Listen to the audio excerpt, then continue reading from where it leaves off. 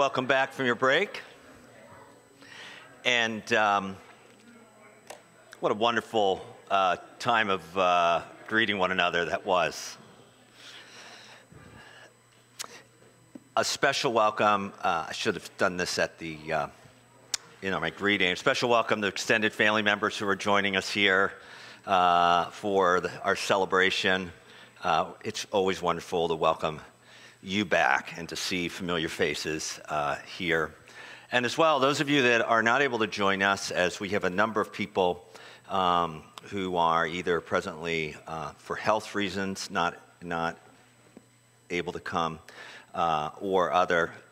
If you're joining us via stream, Merry Christmas. We miss you, and we look forward to seeing you in the new year. Please open in your scripture to Luke's Gospel, chapter 2. In just a moment, I'll be reading the story of Jesus' birth that Luke recorded in chapter 2, beginning in verse 1. We'll read through the first 7 verses, since we've already read those to you, and then when I comment on verses 8 through 14, we'll reread them to familiarize ourselves again with this. Before we read the scripture, let me make one brief introductory comment.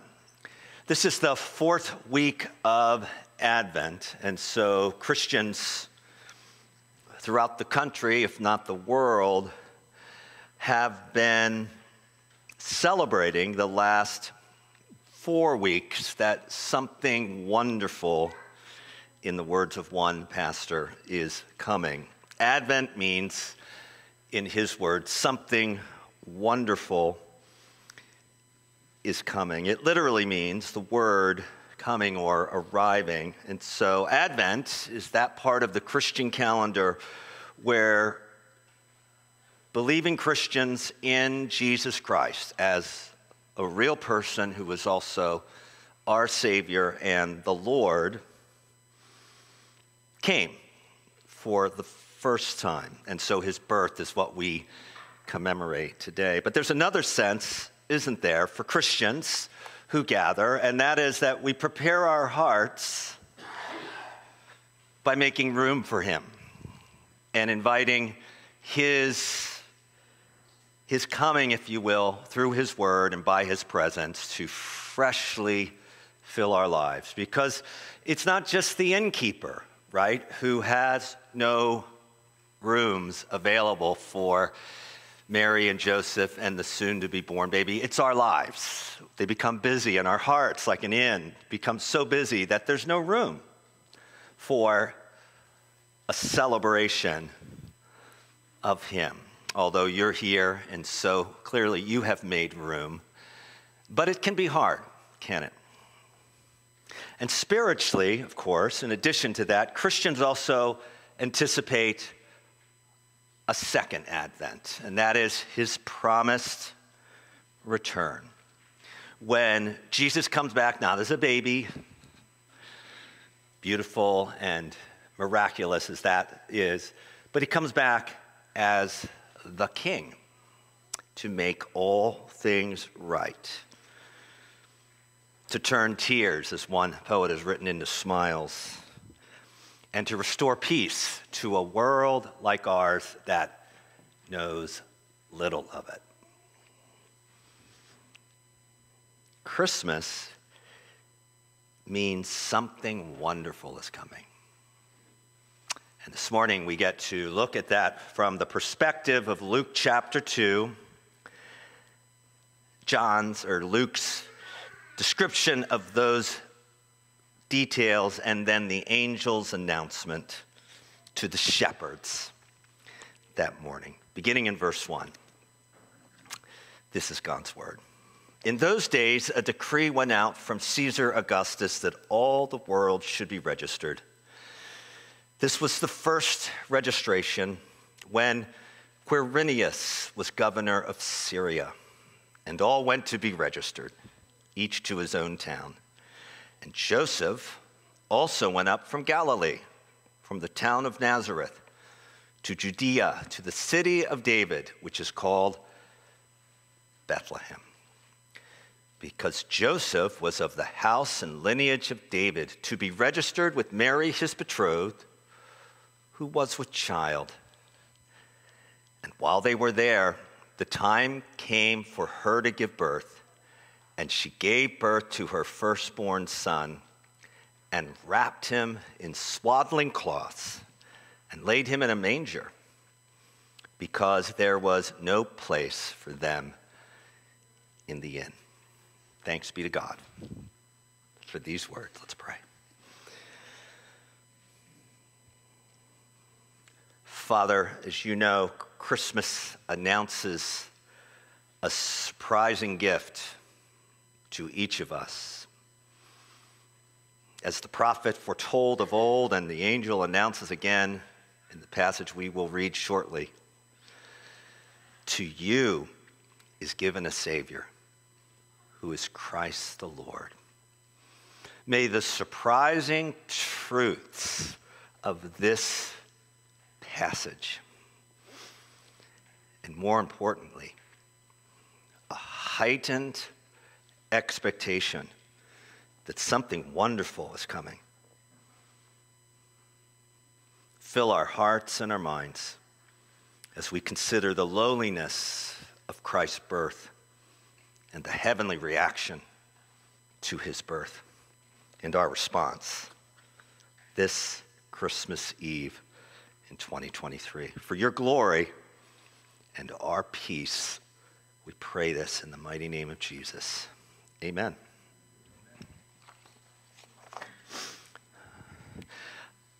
Before we look at the text, I couldn't help but stumble upon this statement in a devotional Linda and I have been reading this week as part of our celebration of Advent.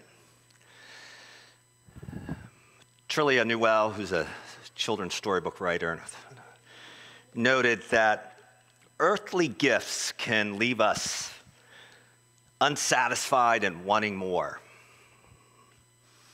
So I thought, what are some earthly gifts that in the eyes of many are the worst gifts they've been given Christmas morning? Now,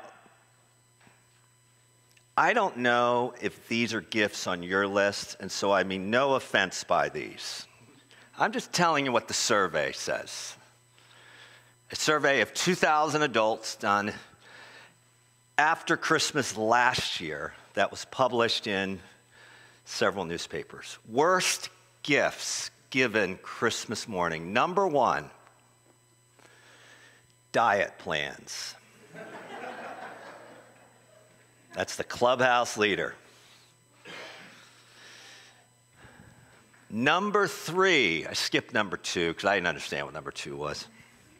Number three, bad romance novels. And number seven, soap on a string. I haven't received any of these, but apparently a lot of Americans have. So what do you do with a bad gift? Doesn't your mind go there? Well, 20% of those surveyed who identified these bad gifts said they rewrap it and re-gift it to someone else. I love that. That's beautiful. 18%, not the 20, 18, hide it somewhere in their house and forget about it. Forget about it. A whopping 10% donate their bad gifts to charity. Not sure how the charities feel about that, but... And retailers tell us, ready for this? That upwards of 40% of the gifts that they have returned to them, they do not restock, nor do they resell. They destroy them. That's why they make shipping so high for these returns, because they really don't want you to return the gift. I received a bad gift from a family member last year. Can I share what that was? They're here. And it's not that it wasn't a thoughtful gift, but I didn't have any use for it. And I think it's because I'm old and I'm a creature of habit and I lack imagination when it comes to gifts that were thoughtfully. But I was given coasters that were made out of what appeared to me to be like shale. So they were black coasters, and they had stamped on them, I think it was sports logos. And while I am a sports fan, as you know, and I tried to use these coasters as I did, I found that I was more loyal to my older coasters. My Red Sox rules coasters and the knit coasters my mom gave me years ago. And so these shale coasters wound up getting not only pushed to the side, but reboxed. And no, I'm not regifting them. And stored away for another day. Earthly gifts can leave us unsatisfied and wanting more. What I'd like to show you this morning is there are two things in this passage that this tells us Christmas means. Two things, at least. And Luke helps us to actually think about what Christmas actually means. And in both cases, they are surprising truths. Even though they may be familiar to many of you, they are nonetheless surprising truths because of what is being described here. And so these are good gifts because as we reflect on them, they're completely unexpected due to the surprising nature of them. So my outline is simple. Two surprising truths surrounding the birth of Jesus Christ, the lowliness of his birth,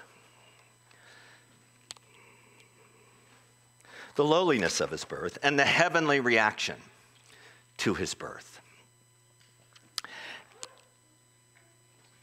The lowliness of his birth and the heavenly reaction to his birth, which taken together tells me this. Christmas announces a surprising gift to the undeserving. And those words are chosen carefully. Christmas announces a surprising gift to the undeserving. To you is given a Savior who is Christ the Lord. So let's consider the first surprising truth, the lowliness of his birth, and work towards this ultimate surprising gift, the birth of Christ, our Savior, the Lord. Luke begins by drawing our attention in verse 1 to the decree of Augustus, that in all the Roman Empire, each should register, each to his hometown, and this would be for the purpose of taxation.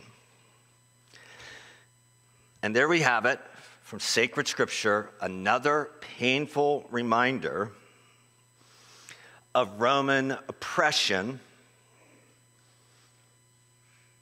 that Israel was experiencing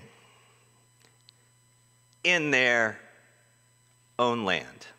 They were, in essence, in captivity in their own land, for they were ruled by Rome. So these were dark days. Some would say these were the worst of days. And this decree by Augustus would require Joseph and a very pregnant Mary to journey from Nazareth in Galilee to Bethlehem. Now, though Augustus assumes, as we would assume, were we Caesar, that he wields ultimate authority. Luke portrays Augustus as the unwitting agent of God. For his decree results in the fulfillment of a promise, we would call it a prophecy, but a promise nonetheless, spoken by Yahweh through Micah, the prophet, 700 years prior to this moment. And we read that earlier. I'm going to paraphrase it. Chapter 5 of Micah. This will be projected behind me. Jim, this is quote number 1. But you, O Bethlehem Ephratah, who are too little to be among the clans of Judah, from you shall come forth for me one who is to be ruler in Israel, whose coming forth is from of old, from ancient days, verse 5, and he shall be their peace.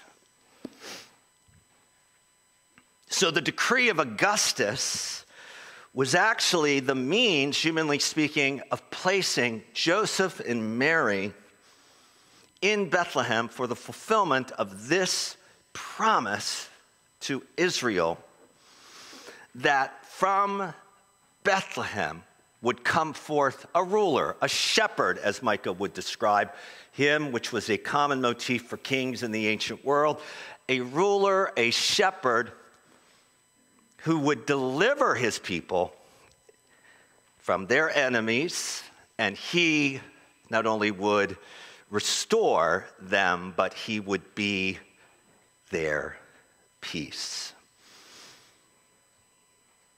Luke describes then the birth of Jesus plainly and simply in verses 6 through 7. And while they were there, the time came for Mary to give birth, verse 7. And she gave birth to her firstborn son and wrapped him in swaddling cloths and laid him in a manger, because there was no place for them in the inn. So this verse affords me the opportunity to simply say this. This is not fiction, nor is it a fable, and therefore there's nothing romantic or idyllic about what I just read. Right? Swaddling cloth, which is, I had to look that up. It's a technical word. It's what a mother does with an infant when they're born. She wraps the infant gently in a cloth, tightly, but gently, so as to keep the infant warm and to create a sense of security. Swaddling cloths. Jesus the baby, the swaddling God. But maybe more striking is where he's born. It says he's born in a manger. It says she laid him in a manger. Literally, she laid him in a feeding trough for animals. Have you been in a barn recently? I have. Not this week, but... And there are many things that barns stir within me. I like farmers, and I like the smell of farming, and I like farm animals, and I particularly like cows, as my kids know, because we now have 2 larger-than-life cows painted on the side of my favorite dairy in Bliss Dairy, Attleboro. But barns are not clean, and a feeding trough is not clean. And there is nothing idyllic or romantic about Jesus being born in a barn and laid to rest in a feeding trough, if indeed he is the one fulfilling Micah's prophecy. A ruler, a shepherd, a king from of old will come forth and shepherd his people. He will defeat their enemies and he will rule them in peace. And this one is born and laid to rest in a feeding trough. Now, I consulted commentators on that, and they're all in agreement. It's a trough. It's a trough. It's not a cot. It's not what you see on Christmas cards. It's a trough that animals use daily to feed. The Son of God and the promise of peace he brings is born, listen for this, in a setting where animals were kept, and this is God's design. This is God's design. This is his design. This is his plan. Mary bears her firstborn son in a stable and places him in a feeding trough for animals that functions as his crib. And this scene and this setting for the birth of Jesus is a humble one. And it sets the tone for the rest of his life and for the rest of his ministry. Humility that characterized his birth. Lowliness that characterized his birth. Ordinariness, I don't know that's a word, that characterized his birth would be the pattern for the entirety of his life. He's not born in the temple in Jerusalem. That's where I would expect the Messiah to be laid to rest. He's not born in the palace in the capital city. He's born in a manger. And it is a sign for the shepherds as revealed by the angels. Verse 12. I do want to do some damage repair, and I think there's some ministry day for the extended family of this individual. Christians love to add myth to their recounting of, I do too, I'm sure, but the innkeeper. It says there's no room at the inn. It nowhere says that the innkeeper was hard-hearted when Mary and Joseph came to him. It nowhere says that he was cold and unfeeling. Where do we come up with this? The inn is full because people are returning to their birthplace to be registered for, and there's no aura, there's no music playing when Mary and Joseph arrived that he would somehow. The inn is full, and this was God's design. Because the child born in the manger is a sign for the shepherds as revealed by the angels in verse 12. Whatever your understanding of Jesus Christ is, you and I need to think more deeply about this. It is unthinkable that the Son of God would be born there. Particularly this child.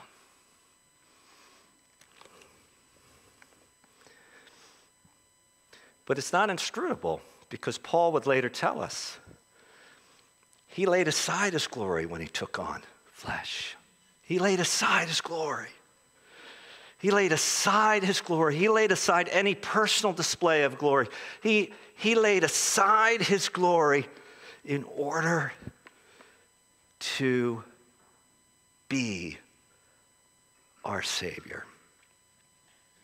That is awesome. And I wish I had the emotional capacity of my wife through my tears to show the marvel of that.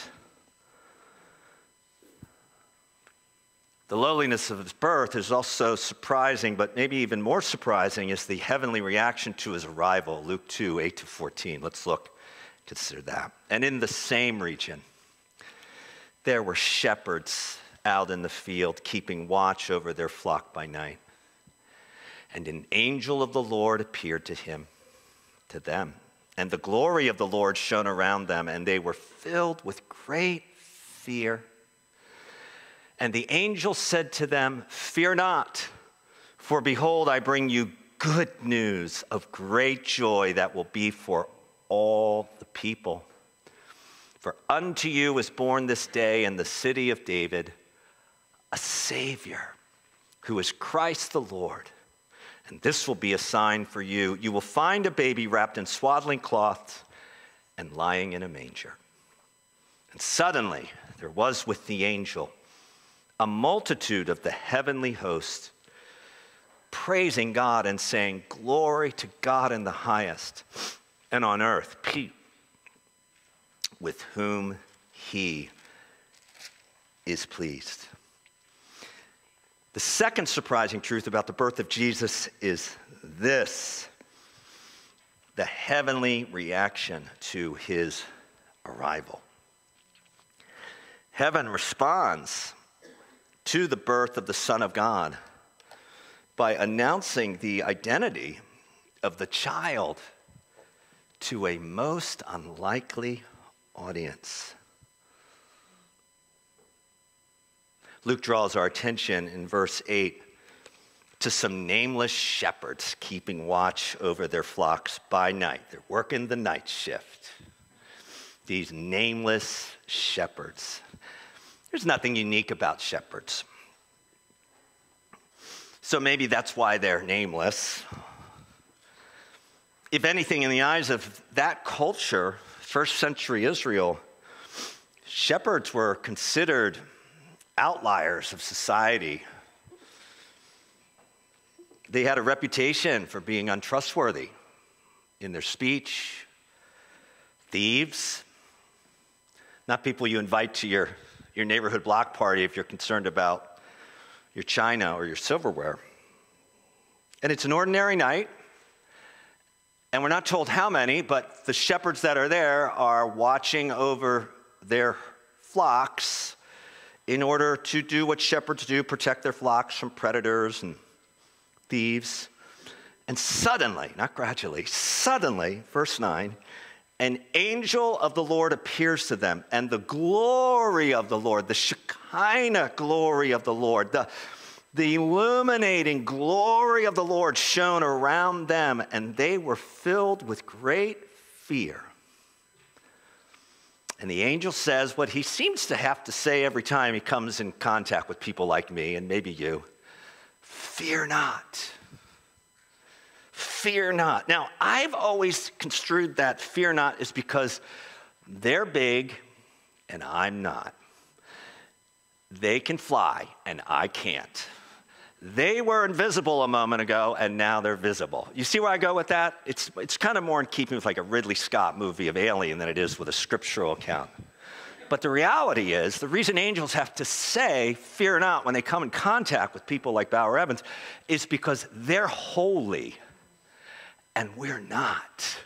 They keep counsel with the triune God. They're in his court, if you will, as scripture seems to reveal. And I don't. And so when an undeserving sinner like me encounters an angelic being that is holy, the response is fear. It's terror.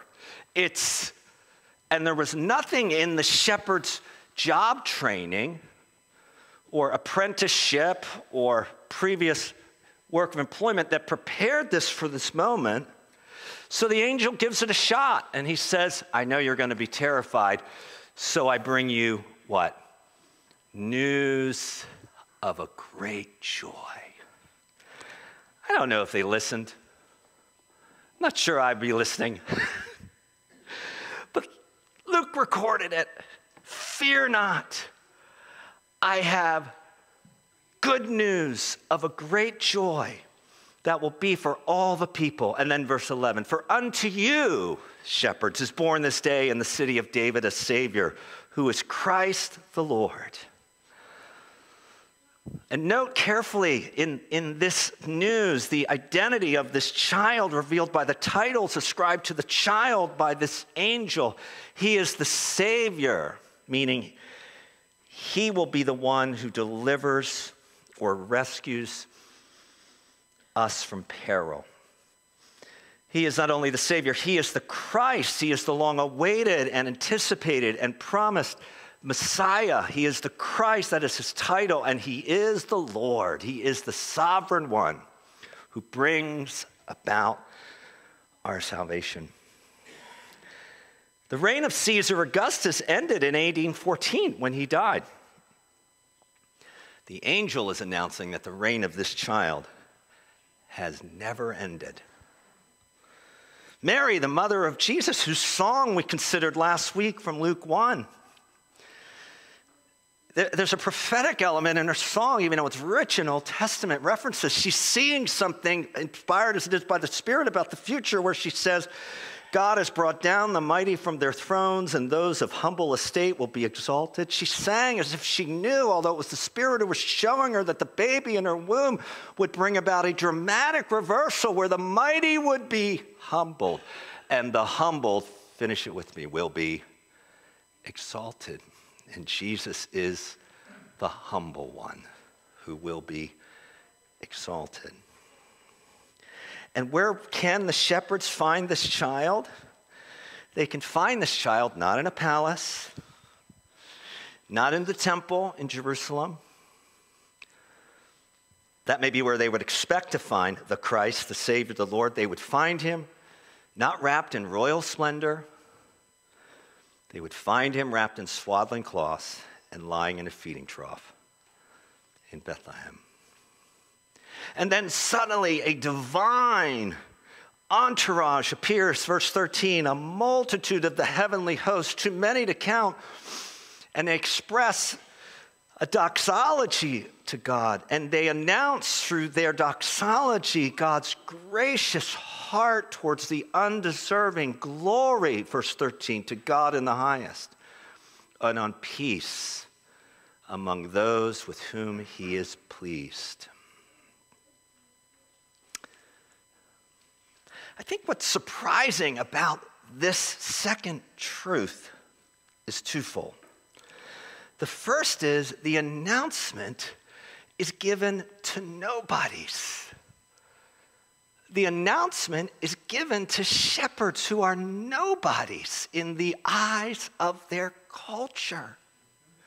They don't have blogs. They don't host podcasts.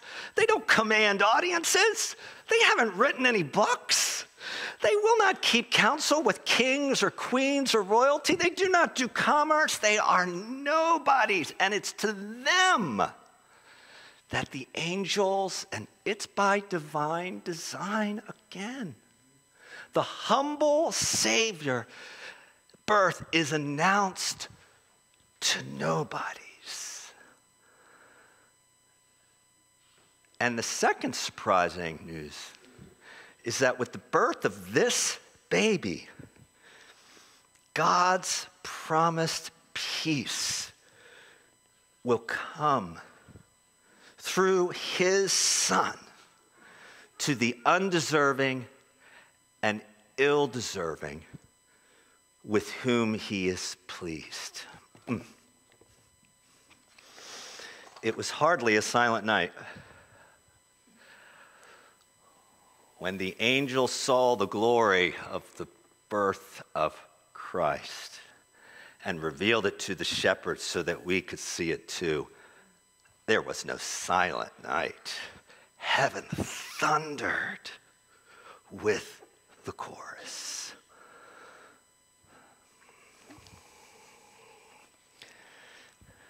I tried to picture who would the angels announce the birth of Christ to today. I'll fail in this comparison. I'm trying to think who works a night shift that is maybe a little bored with what they do and is thinking about their next job, lateral move. Toll booth operators. There's still a few of them that are working. Manning those lonely toll booths in some part of Maine, right? Although we're trying to get to Easy Pass. Just another night. And yet we have lights on the highway, but all of a sudden there's a light that they can't ignore. And there's an announcement that they must hear. And they're the ones being told, tonight, Christ, the Savior, the Lord, is born. The whole scene is full of surprises because it represents ordinary people. The whole birth narrative is filled with ordinary people, Joseph and Mary and shepherds who have been blessed by an extraordinary God. This is not a fable, this is not fiction, it's not romantic, and it's not idyllic. It is the biblical account of the birth of Jesus, but it is only half the story. Amen? The purpose of his birth will ultimately, according to the Gospels, be his death. The focus of the New Testament, although it does account for his birth, thankfully, ultimately focuses on what would take place at the end of his life on a hill called Calvary. The one who was born and laid in a wooden feeding trough would die as he is laid on a wooden cross and crucified. And all this was necessary because of his great love for us as our Savior and our sin. My sin, which makes Christmas both troubling and disturbing, as well as very hopeful and troubling and disturbing, because the 6-pound, if that's how big he was, baby born in Bethlehem was born ultimately to die in my place as my Savior, as my substitute.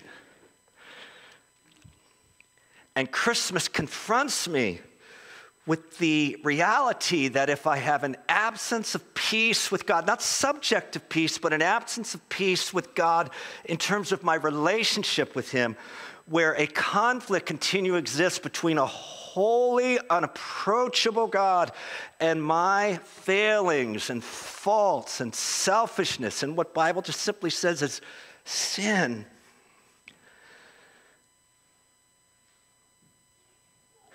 then I need a Savior. And he has come to be that. Amen? Tim Keller, who is now with the Lord, wrote this in The Hidden Meaning of Christmas. This is quote number 5, Jim, I believe. And in it, he's helping New Yorkers understand 2 myths that are raised up and object to the Christmas story. See if you agree. A God who was only holy would not have come down to us in Jesus Christ. He would have simply demanded that we pull ourselves together, that we be moral and holy enough to merit a relationship with him. A God that was an all-accepting God of love would not have needed to come to earth either. This God of the modern imagination would have just overlooked sin and evil and embraced us. Neither the God of good works, what he calls moralism, nor the God of acceptance, what he calls relativism, would have bothered with Christmas. Christmas surprises us because the living God, the true God, bothered with Christmas to deliver me from what is wrong in me and fix what is wrong in my relationship with God, so that I could not only have what the Bible says is peace, but I could even, by grace, through faith in a relationship with Christ, the free forgiveness that he gives through faith, the new heart and the new birth that comes through that relationship, I could now begin to be a means of imperfect grace in all the broken relationships that characterize planet Earth. Beginning with just my immediate circle.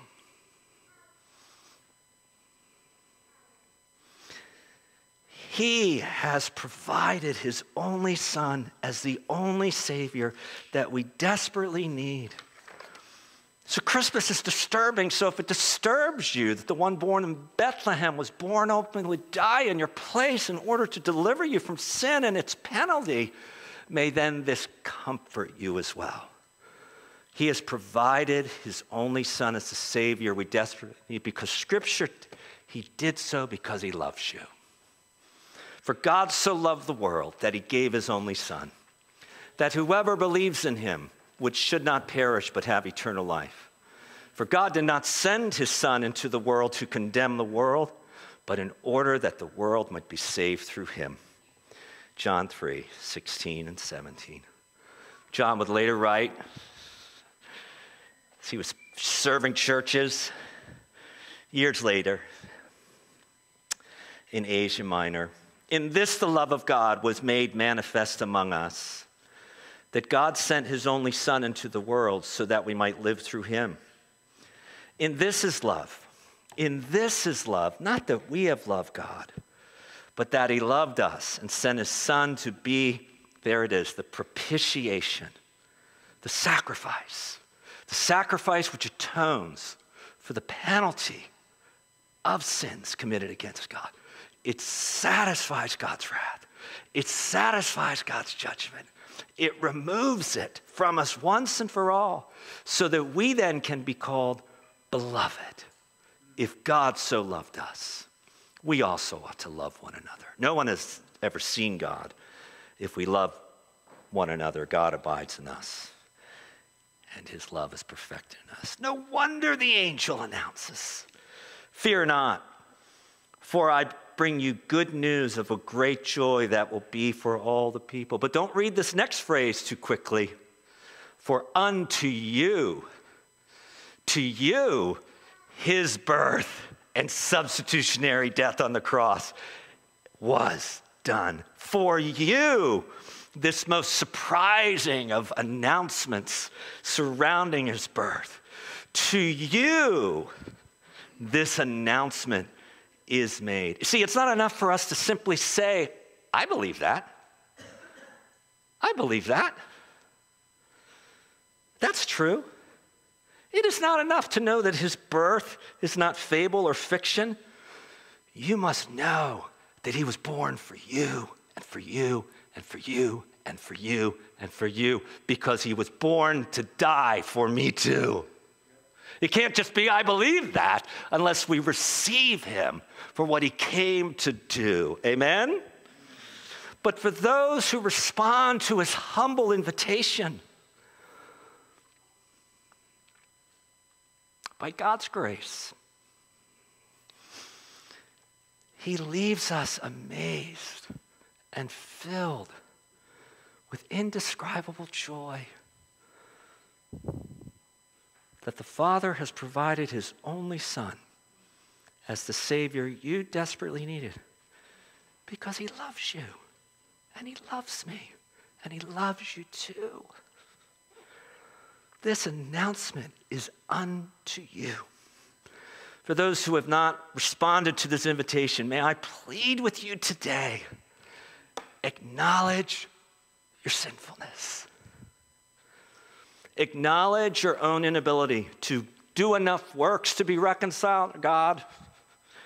Acknowledge your good works are an attempt to be your own savior. Acknowledge your philosophy is just a philosophy, but it makes so little claims on your personal life. Acknowledge that Jesus is the Savior who came for you.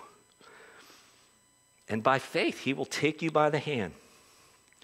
And in 2024, you will begin to see a transforming effect.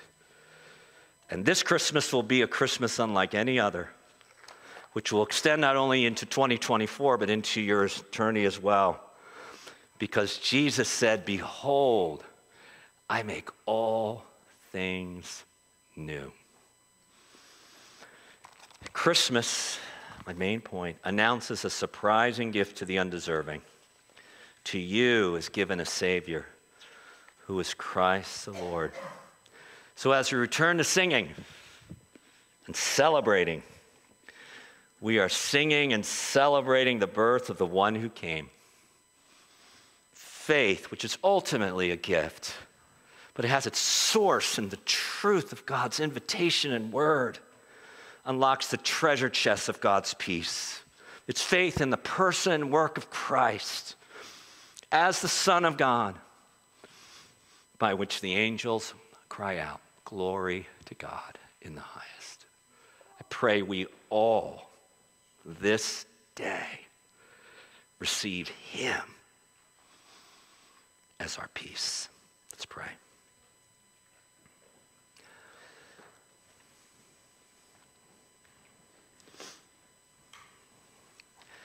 Lord, these words we read in Luke's account of the birth of Jesus contain some surprising gifts for each of us. Perhaps it is the simple reminder that Jesus was born in humility, in lowliness, which makes him approachable in his holiness to us. Perhaps it is the reminder that the good news of great joy was first announced to nobodies, shepherds, of which we, Lord, I, Lord, can say, I'm a nobody. But to me has come this news today. Perhaps it is the promise that he is our peace, and the peace that through faith in Christ and repentance of our sin first reconciles us to God and brings things into a right relationship, now works in and out of us to bring peace to relationships that are broken or fractured or separated. Perhaps it is simply the reminder that the birth of Christ is only half the story. He was born in order to live an obedient life and die. But as the writer of Hebrews says, for the joy set before him, despised the shame of the cross, and died for us. Whatever the reminder, Lord, we pray, lead us in both celebrating and sensing something wonderful is happening in Advent. May the promise of his first coming come true. As through faith, we believe and trust and worship you. We pray this in Jesus' name. And everybody said, amen. Let me stand.